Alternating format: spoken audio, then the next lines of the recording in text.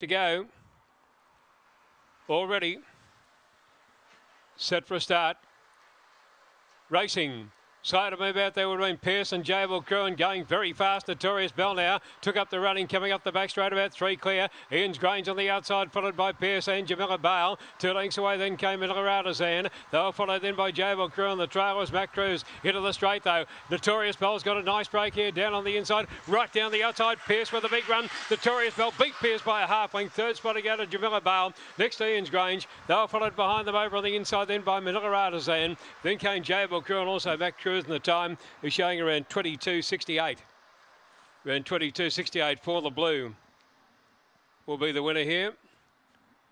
Stand by for numbers here after the fourth in the card. Will be number 4, Notorious Bell. Corey Grenfell, the winner.